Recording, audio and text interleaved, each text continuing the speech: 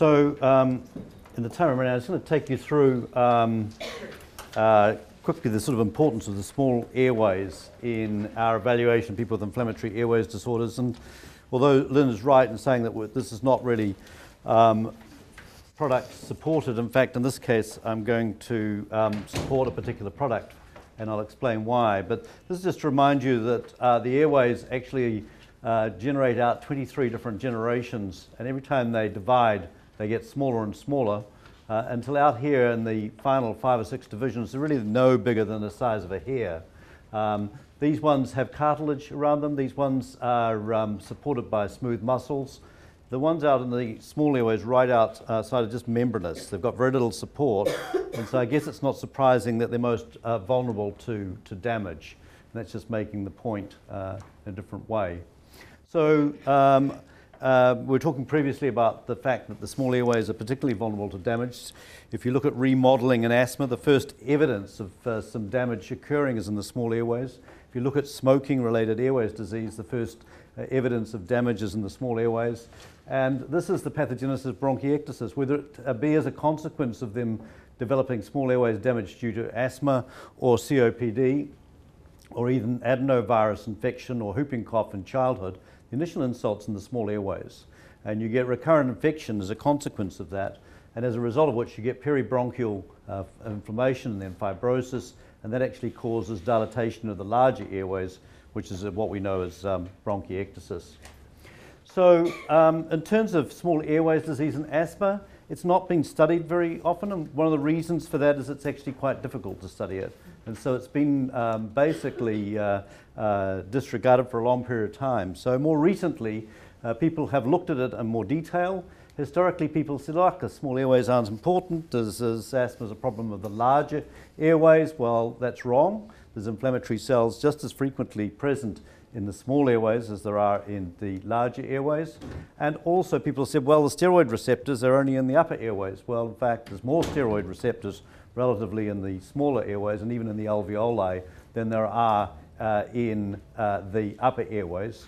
So the small airways are actually very important. And here's a slide. This is a post-mortem of an asthmatic, very mild asthmatic, died in their adolescence as a result of a car accident, and you can see that already they're actually getting some remodeling going on sort of down here in their airways, even though they were only mild asthmatic. So small airways are important, and for a variety of reasons. So how do we assess them in real life? Well, we're pretty limited in that. The only thing we've really got is the flow volume loop as part of your spirometric evaluation. But if you do find evidence of people with impaired small airways damage at the time of spirometry, you identify a group who actually have more severe asthma. They're more likely to have exacerbations, they're more likely to have an increase in bronchial reactivity, and they're more likely to have lower responses in the lower control as identified by the asthma control questionnaire. So they're a group that are under more under more pressure. Guess what's happened more recently is people have said, well, heck, these small airways are really important. What we should be doing more to measure them. So in the lung function lab, we do residual volume over total lung capacity. We actually look at that. In the old days, we actually used to do nitrogen washouts, and we don't do that so often. But more recently, lung function labs are introducing impulse oscillometry, which is a good way of evaluating the small airways. And also, study undertaken at the Brompton Hospital and at Green Lane Hospital about 20 years ago showed that, in fact, CT scans are a good way of evaluating whether you've got small airways damage or not. So this is, instead of getting people to do inspiratory scans, you also get them to do an expiratory scan. And although the lights are up, you hopefully can see that on an expiratory scan what happens is that it becomes uniformly grey, and you can see this person's got patchy black areas here.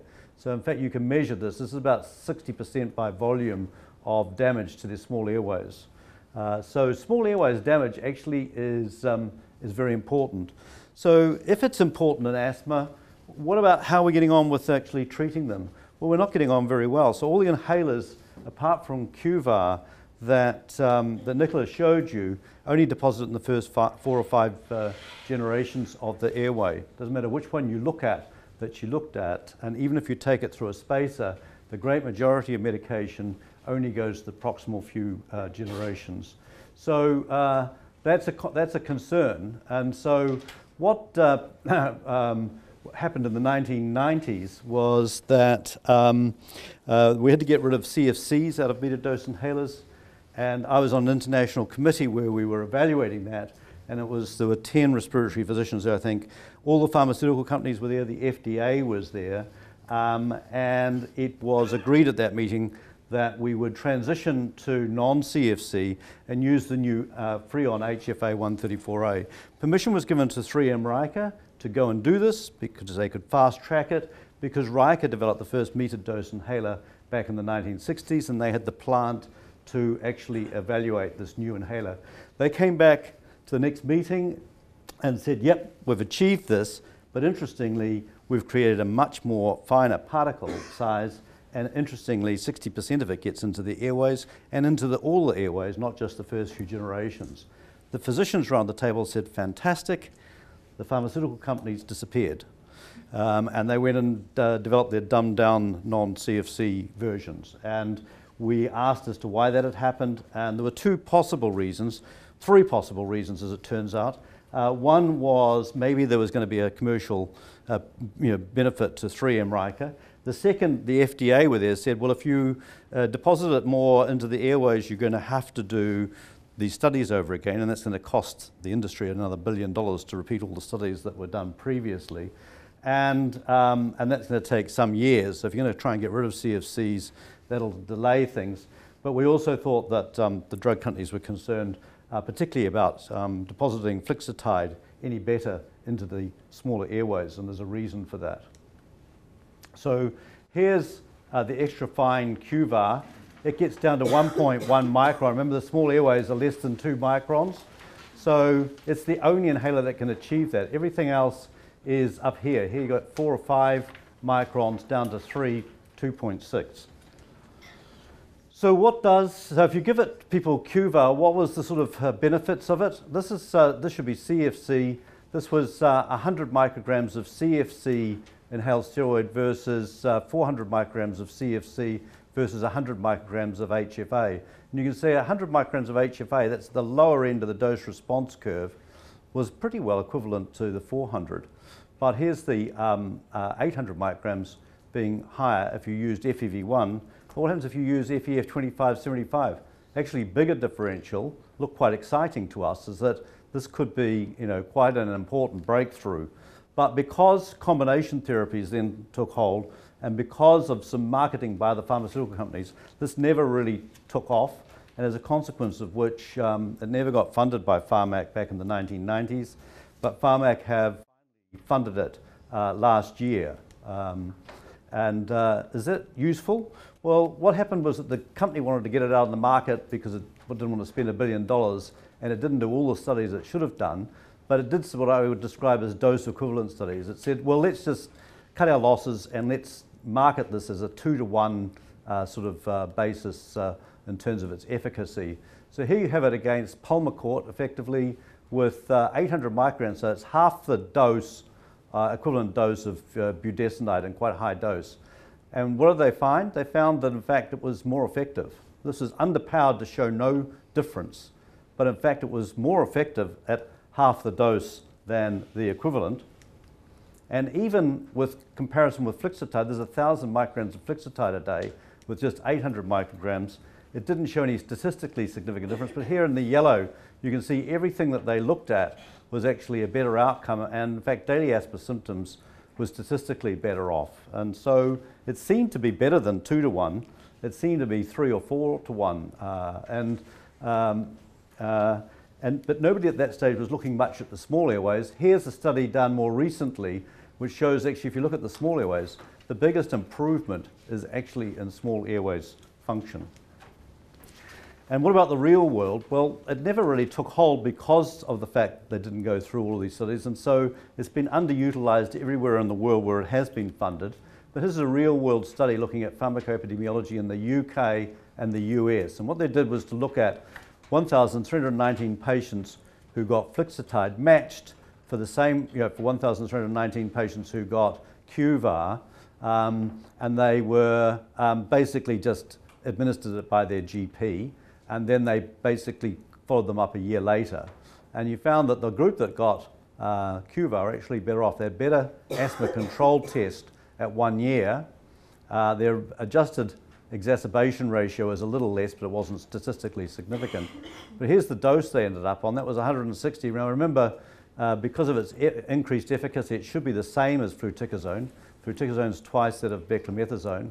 And you can see that, in fact, it's about, given that it's got improved outcome, maybe 3 to 5 times more effective than the equivalent dose of inhaled steroid. They actually also ended up on less beta agonist, although that wasn't significant. What about the US? Well, the US, because they're in the US, they use bigger doses of Flexitide on average, but they ended up on the same doses of QVAR. So again, no statistically important difference in outcome, but a dose which was about a third of the dose that they would have received if they were getting Flexitide. When it came out, the other companies said, well, if you deposit more on the airway, you'll end up with more in the systemic circulation and more side effects, and that was a cloud that was cast over it. But in fact, beclomethasone does get into the systemic circulation and greater, the more drug you put into the airways, the more you'll get into the systemic circulation. But beclomethasone, which was in QVAR, gets cleared within 2 hours. It's very protein bound and it goes. And so you can't see much of any evidence of any systemic effects. And people have looked at that in more detail. Conversely, if you look at fluticasone, and this has only just recently been published, it has a half-life in the systemic circulation of 14 hours. That's because of its lipophilicity, and it's bound to adipose tissue, and therefore it achieves a steady state. And so it's been worked out that, in fact, I think that's 370 micrograms a day. That might be a typo. That 30% of patients on a current dose of 370 micrograms a day of Flexitide have actually got a bit of adrenal suppression. So if there's any concern, I'm saying that, in terms of systemic side effects, I'd be more concerned a little bit about the fluticasone at the moment. So what's happened in terms of New Zealand drug prescribing habits? Well, in the 1990s, we had inhaled steroids as monotherapy, and the number of people who were on it as monotherapy has got down to reduced by about half. And of course, in return, we've got now patients, an increasing number of patients on inhaled steroid and LABA. And you'd think that if we're getting this right, this sort of combination of inhaled steroids, etc., the impact should be that we should be getting fewer short-acting beta agonists dispensed. But look at this. This should have, if we've got this recipe right, this should be doing that.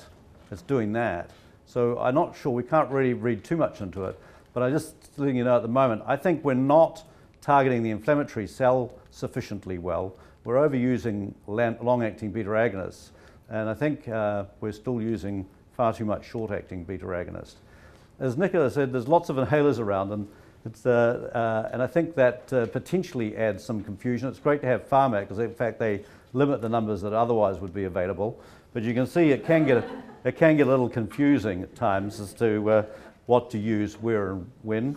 And in terms of particle size, I said you can improve particle size by putting it through a spacer, but it only ever gets up to about 31% into the airways when administered via a spacer, and even then it doesn't get down to the small airways because you're still not getting it down to that critically small size.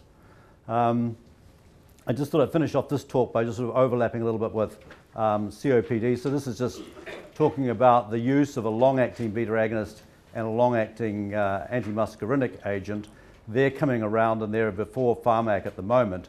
But you can see if you add LABAs and LAMAs together, you end up with a better effect than if you use a long-acting beta agonist or a long-acting antimuscarinic by themselves, and better than Spiriva by itself as well. So these are around the corner, and it may well be that for our COPD population, we'll be able to have them on just one inhaler a day, where they just take one puff, which will be easier for them, and therefore more critically important, they get the inhaler technique right. And that improvement is sustained over time, and it's seen with other products. This is just another LABA-LAMA combination. This is aclidinium and formoterol together. This is AstraZeneca versus, and that's in different doses. So that's a 12 micrograms versus 24, and then that's them administered separately.